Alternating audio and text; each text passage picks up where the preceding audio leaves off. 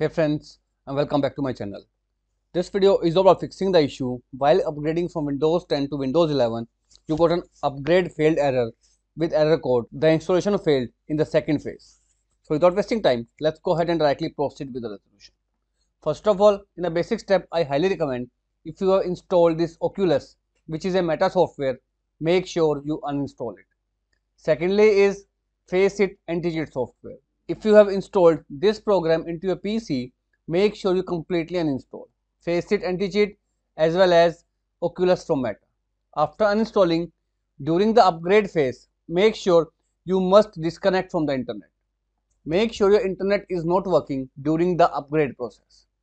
After doing this basic step, go ahead and try to update again. If this failed to work out, first of all, in next step, you must enter into your BIOS menu.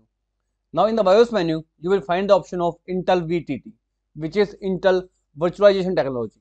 Make sure you enable it. And if you have an AMD CPU, then you will find the option of SVM mode. Enable it. Enable Intel VTT or SVM mode. After doing so, you need to open up your Windows Security. In Windows Security, click on the option Device Security. Now here click on Core Isolation Detail. From here, make sure this particular option, Memory Integrity, it must be turned on. After turning on Memory Integrity, go ahead and try to upgrade to Windows 11 and hopefully this time the issue will be fixed.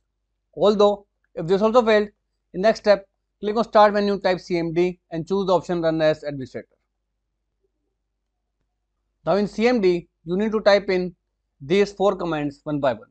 Copy each command from the description of this video and paste right in the CMD by pressing the Ctrl+V button. Once pasted, hit the enter. Now copy the second command and paste and hit enter key. Do these steps one by one so that the issue while upgrading to Windows 11 will be fixed out. After doing these 4 commands, close the CMD. Now go ahead and try to re-upgrade your Windows 10 to Windows 11 and the issue of upgrade failed.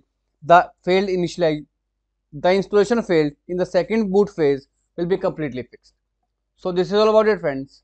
If this video works out for you, I request you to please click on the subscribe button and turn on the bell notification icon to continue receiving updates from my channel.